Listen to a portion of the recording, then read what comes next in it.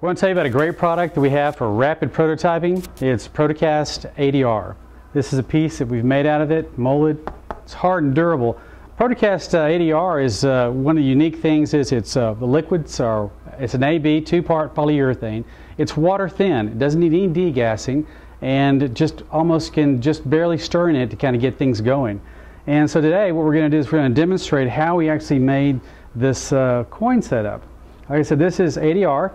And the way we did it is we had made a master mold out of silicone rubber, and into this mold we're going to spray a common acrylic paint that can be bought at your local home improvement store.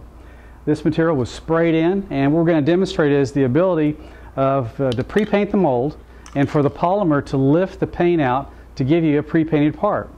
So we're going to do that, and so what we've done is we've pre-measured out the ProtoCast ADR component A and component B equally, and we're going to mix these together with a flat spatula, and then we're going to pour it into this mold, and then we're going to lift the piece out and show you. So all I'm going to do is I'm going to pour A and B together into the mold. We're going to pre-mix them.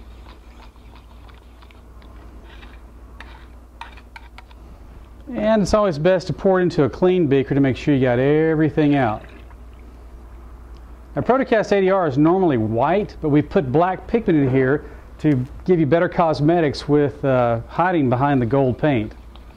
Okay, that's all we need. Okay, now we're going to pour it into the mold and fill it up.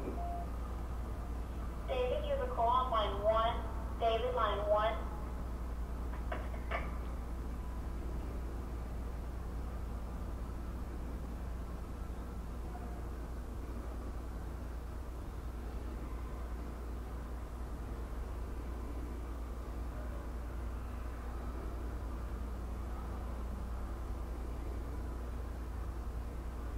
Okay, we filled the mold. That's essentially it. So we're going to wait about 5 to 10 minutes, and we're going to lift the piece out and it'll look just like this. Now we want to show you some of the things that some of our clients have done with it. This is the part that we did with Hydrospan, and then we executed it in ProtoCast ADR, and we actually lifted the paint job out of the silicone mold using the ProtoCast ADR. You can see the fine fidelity that you get here. An excellent product. The good thing about it is it's extremely low viscosity, it has good fidelity, and it doesn't need degassing. And you can see in some of these industrial parts, it copies everything from fine threads to some of the detail and some of these name tags here. But as we mentioned, we have some of our clients that have sent us some of the things, wonderful things they've done with this fantastic product. This is a actual copy of an award-winning deer antler rack. It was molded entirely out of ProtoCast ADR, and then it was stained with some common furniture stains. But you can see here that it copied everything just faithfully, everything down to it. It's awesome, awesome product. Also, a nice thing about the product is that it's somewhat thermoplastic. In some cases, you could warm this up with a heat gun and actually position these tines to make it a more symmetrical rack, giving it better numbers, better award-winning. Believe it or not, some of these things here are actually metal-coated ProtoCast ADR parts. And you can see here on the back side that it is the ProtoCast ADR.